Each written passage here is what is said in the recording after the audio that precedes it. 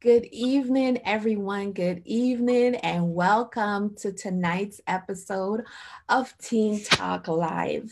I am your host, Ann Dillard, and it is such a pleasure to be here with you to share on this platform with one of my colleagues, somebody I love and admire so much, Dr. Laura Lewis. Welcome.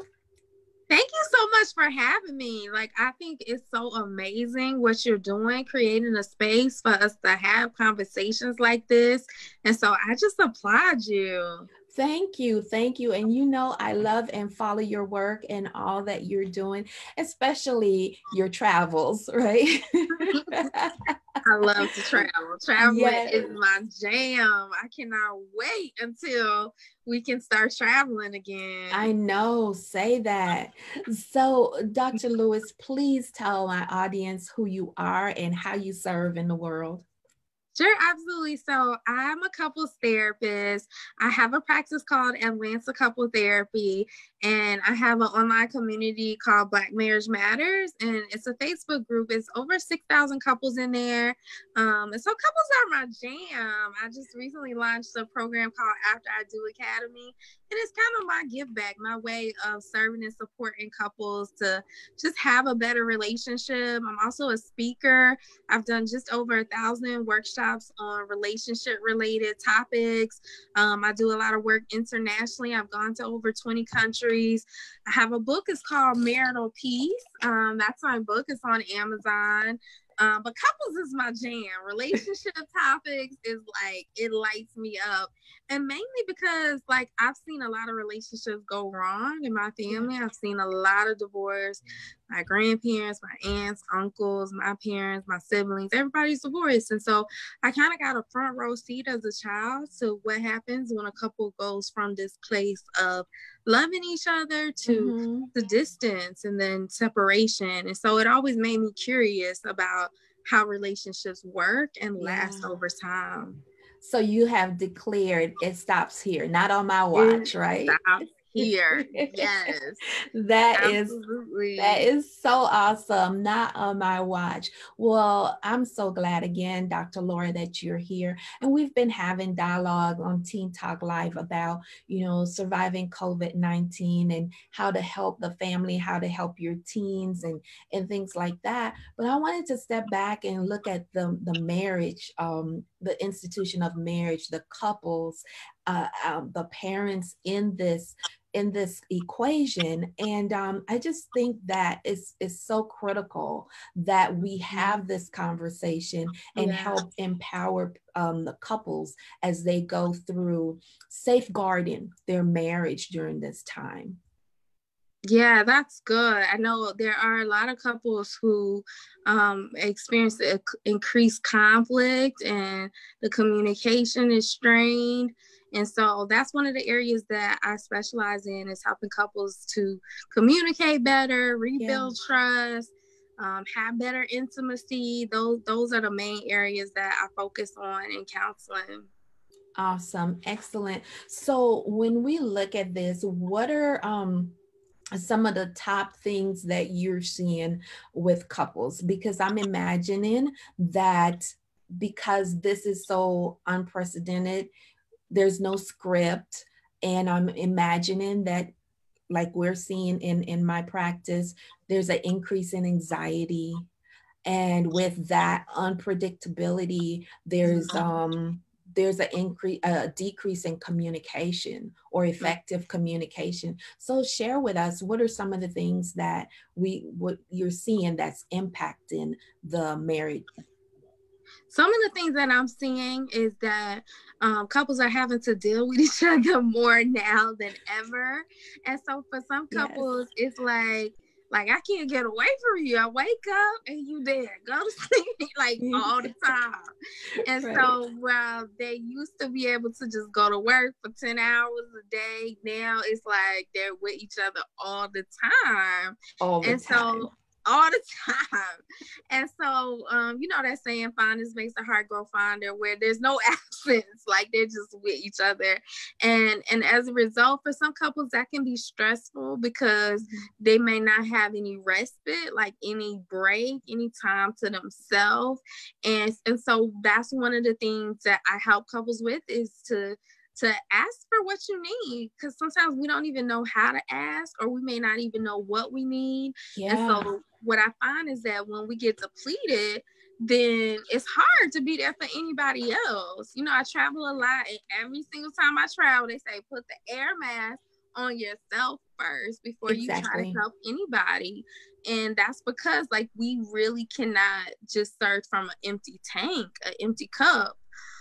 So that's those are some of the issues that I see, is not having any respite, not having any breaks, date night. Like, I've been working with couples in my After I Do Academy on how they can have creative date nights, like card night and picnic at home and movie night, and just getting creative on how they can still have fun together, because couples are missing that.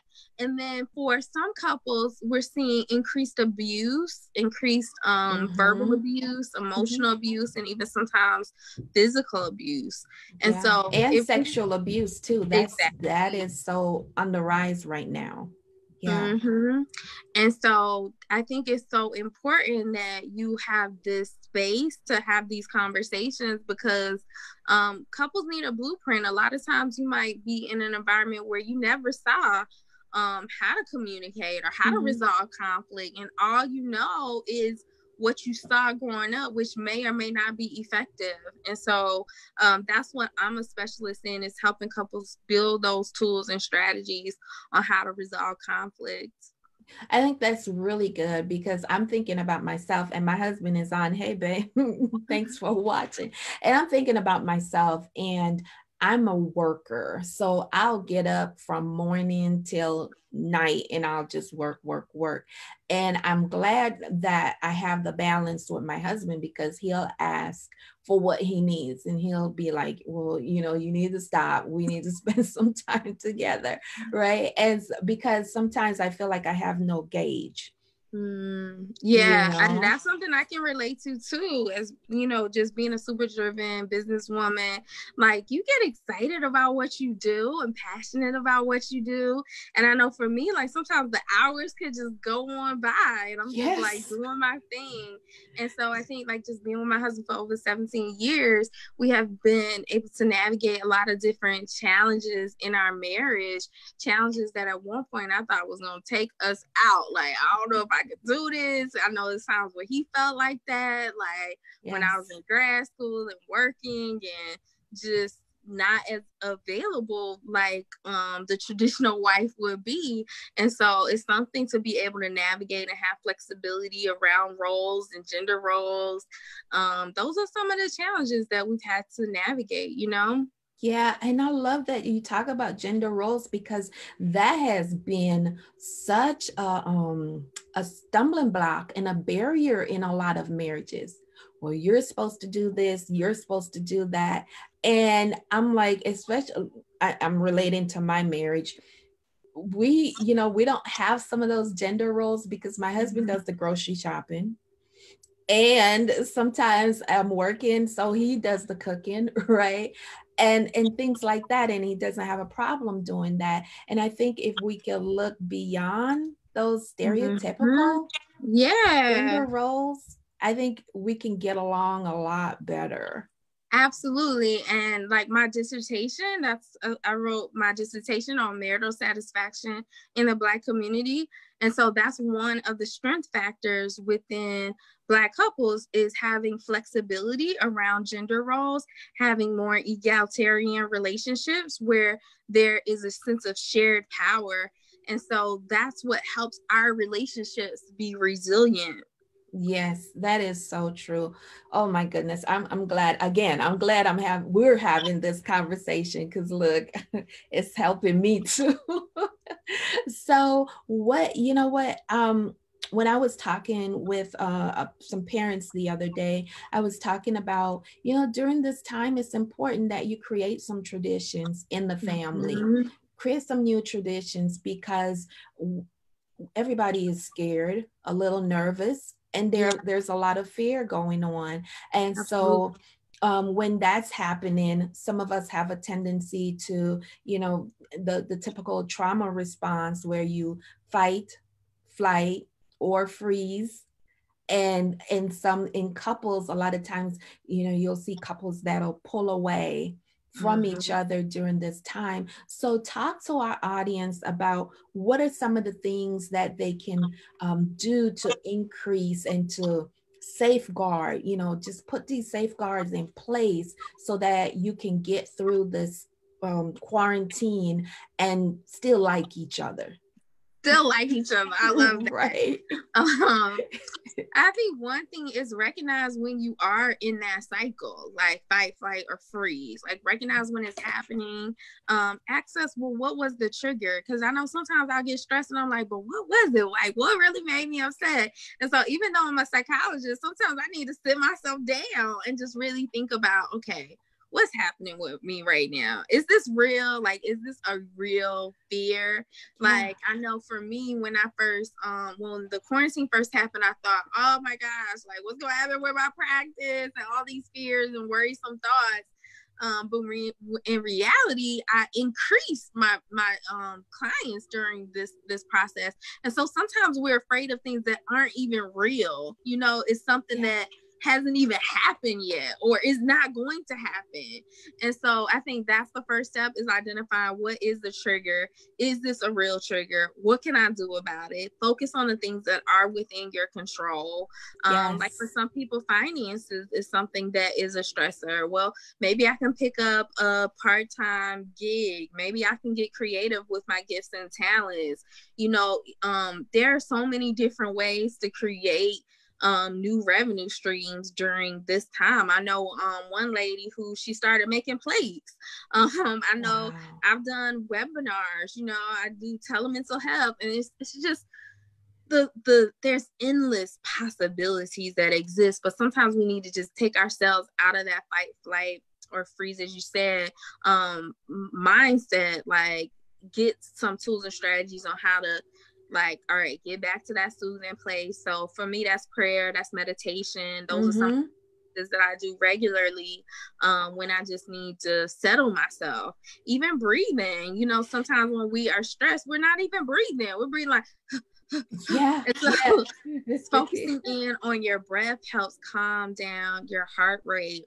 And then when you're able to do that, then you're able to access your internal resources, like your prefrontal cortex, which is responsible for higher order thinking. And so for some of my couples, they may feel like, I just got triggered, I don't know what happened, and then they start fighting.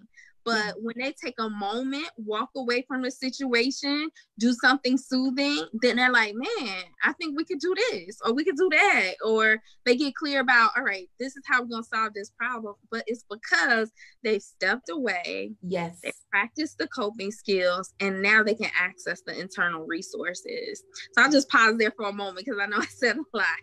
No, that's real good. And we've got people chiming in, and Melody says, we do not either. I think she's talking about typical gender roles. She says, my husband do laundry, shopping, cleaning, and cooking. You have to work together. And that is so true. And they've been married for almost 30 years. And Joseph was saying, ask for what you need. That's very important. And flexibility, make it work for you. And I mean, those are all good stuff that we have to consider. Yeah, absolutely. I love that people are talking back to us. Guys, you are live with two therapists. So ask your question, shoot your shot. Like if you have something that you are struggling with, or something that somebody in your life is struggling with, then this is the time. Post your question. But yeah, these are some of the challenges that I see that couples struggle with. And then specifically related to communication, I'll see criticism, stonewalling, defensiveness, contempt, which is basically like sarcasm or hostile humor. Oh my goodness. Oh my goodness. I mean, you've said a mouthful right there, because that is so, I mean, there's nothing that tears you down more quickly than criticism. Yeah. Or the perception that somebody is criticizing you. Mm-hmm. Right? Absolutely. And so instead, focusing on what you need in a way that expresses a positive need. So, for example, if I go in and I'm like, "You so lazy, you'll never wash the dishes," then my husband gonna get defensive, gonna be like, "Well, dang, like I don't do nothing right." Versus if I say, "You know, babe, the dishes are piling up," and I start to feel stressed when they pile up. Is it possible that, like, I'll wash the dishes twice a week? Could you wash the dishes twice a week, or something like that? Like, make a request, a specific request instead of an accusation. Right? You got it. That is so key. I learned this one technique from Dr. Brene Brown. You know, I love her work. I love her too. And so she said, one of the questions, you know, she gave this example about her husband. She was busy, distracted, and doing her work, meeting deadlines. And one day her husband came home and he opened the refrigerator and he made this big sigh and closed the refrigerator back. And she lost it because immediately she internalized it that he was saying or responding in a way that's critical of her. And so one of the things that we learned through her curriculum is to ask the question, what is the story that you're telling yourself right now? That's good. Right? Because I might have said something and it might have triggered something in you, but I don't know what it is that has been triggered in you. Yeah. Right? I love that. What's the question that you're telling yourself right now? Yeah. What is the story you're making up right now? What is the story you're telling yourself? And so in her mind, she was thinking he was saying she doesn't do anything. She doesn't do shopping or anything like that. And he wasn't. When she dug deep and rumbled with it, it came out that he was just saying, "Oh, wow, I don't have any lunch meat or whatnot." He wasn't really criticizing her. Oh, that's good. Really asking the question in a non-judgmental way, just being curious, either with yourself or with your partner before you jump to criticism or judgment. Yes, that is so key because we already have enough to deal with in life, right? Some of us have children that we're dealing with. And again, like you're saying, financial stressors and things like that. And it's like, if you can keep that line of communication open and that connectiveness between the couple unit, I think you're winning. Absolutely. I mean, stonewalling is like the worst thing that predicts divorce for couples. And so stonewalling happens when one person either shuts down emotionally, like sometimes people can come home every night, but they're shut down emotionally, or sometimes people shut down physically, like, I'm done with this conversation. I'm not talking about this anymore. And so really just staying engaged with each other, not letting distance grow in your relationship, like being willing to talk through things and see things from the other person's perspective. That is so true. Putting yourself in the other person's shoe, exercising empathy. Right? Yeah. My goodness. We've been talking about this and we're saying that if there's ever a time that we need grace and to give grace, is now. It's now. It's right now. Extend each other grace. Like, be willing to apologize. Babe, I was wrong. I'm sorry. Please forgive me. What can I do to make it better? Like, be willing to just acknowledge when you get it wrong. Because we all get it wrong sometimes. I get it wrong sometimes. And I just got to be like, I'm sorry. What can I do? How can I make it right? Exactly. That is so key. And I was thinking about, as we were preparing for this talk, I was thinking about what are some of the things, like practical things that couples can do around now to enhance their marriage. And one is to call Dr. Laura, get on her schedule. But I was also thinking about, the tool of the love language tool, the 5 love language tool. I think that would be something so Yeah, critical. I love Gary Chapman. A few years ago, I was doing a couples retreat with Gary Chapman, the author of the Five Love Languages, and I just love him. Oh my gosh, I love his work. I recommend his work. Couples out there, go to fivelovelanguages.com, do the quick assessment so it can reveal to you your love language, which may be different from your partner's love language. That is so true. I remember a while back, just a little disclosure. Um, I was showing my husband my love language. Right. And I'm Yeah. like, I'm doing it right. I'm doing, this, but that wasn't what he needed. Right. And for those who are not familiar with the love language, by the Five Love Languages by Gary Chapman, it's one is, I hope I get them right. One is physical touch, words of affirmation, right? Gifts, giving gifts or receiving gifts, and acts of service. Yes, and quality time. Yeah. Right. So if we know how to speak our spouse's love language, that really, it fills their bucket. Right. And it gives them energy to keep going on. Absolutely. And I know for me, I grew up, like, my mom is a therapist. So she was like words of affirmation all over the place. Like, I could be the tree in the school play. And she was like, baby, you was the best tree out there. And so my love language is words of affirmation.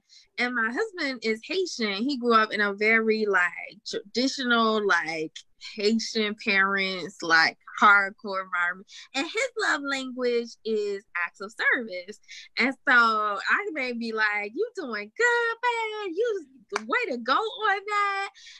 But it's not going to resonate with him the same way as it will resonate with me. And so I had to just learn how to be loving based on his love language. And in the beginning of our marriage, we've been together 17 years, but in the beginning of our marriage, it was like a real like learning process. So I just want to encourage the couples out there to give each other grace and also be intentional about how you show love, because sometimes we'll show love the way we want to receive it, not the way our partners really want to receive it. Exactly. So Dr. Laura, I know we're coming to the end of our time together and it just seemed like it's gone by so quickly. What is one or two things that you want couples who are listening to really, really take away from this talk? I want you to empathize with your mate. Definitely show empathy. Give yourself grace during this time, and be willing to apologize when you get it wrong. You know, that's a lesson that I had to definitely learn in being married, is like apologize and ask for help. Ask specifically for what you need and what you desire in a positive way. That is so good. That is so good. And first, you got to recognize that you could be wrong. You know, it's a possibility that you could get it wrong. Right. This has been so good. Please tell people what's coming up for you. I know you've got some exciting stuff going on. Tell them about your book and then tell them how they can find you. Okay, definitely. So my book is called Marital Peace. I wrote this book because I felt like I didn't really know like what it took to build a strong marriage when I first got married, and I made a lot of mistakes. And so I decided that I didn't want to just kick the ladder down behind me, but I wanted to put it into a manual for other couples. So you can check it out on Amazon. And then my program is called After I Do Academy. So you can find that at bit.ly/After I Do Academy. Each letter is capitalized, After I Do Academy. And so After I Do Academy is a program where I really work with you. I give you tools and strategies on how you can rebuild trust. That's one of the number one reasons why couples come to me for support. And so I talk about that in the After I Do Academy, rebuilding trust and communication. So I'd love to connect with you more. And thank you so much for having me. Absolutely, absolutely. This has been amazing. You've been married 17 years. Congratulations. In about 2 months, we'll be hitting 32. And I'm so excited. I That's always amazing. one day at a time. And my husband and I, we have this thing that we say to each other, we're always better together, no matter what. I love that. No That's matter what. beautiful. So thank you again. And thank you all for watching Mhm. us this evening. And please like and share this because it might save somebody's marriage. For real. For real.